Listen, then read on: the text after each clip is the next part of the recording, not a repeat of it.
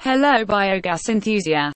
Welcome to the video tutorial series of Indian Biogas Association and supported by Burhani Foundation.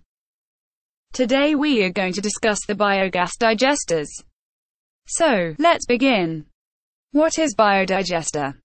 A biodigester is a tank that processes the organic material that produces biogas in anaerobic conditions.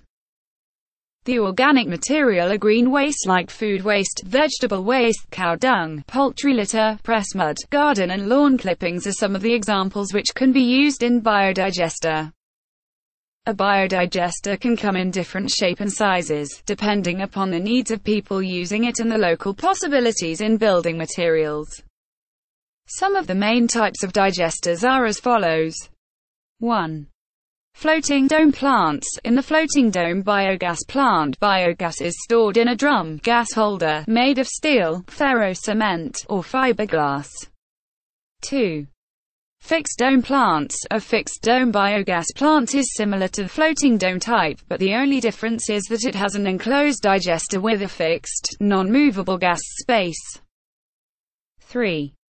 Upflow anaerobic sludge blanket digesters. Upflow anaerobic sludge blanket technology, UASB, also known as a UASB reactor, is a form of anaerobic digesters, which is used typically in wastewater treatment, with uniformity in suspended particle size and low dry matter content. 4. Complete mixed digesters. Complete mixed digesters are the most flexible of all digesters as far as the variety of wastes that can be accepted.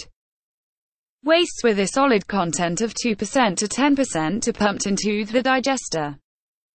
5. Plug flow digesters. Plug flow digesters are used to digest thick waste 10% to 15% dry matter from ruminant animals. 6. Garage type digesters. Garage type digesters are batch type digesters used for the dry digestion process. Thanks for watching. To watch more informative videos, please subscribe our channel and press the bell icon to get the latest updates of our channel.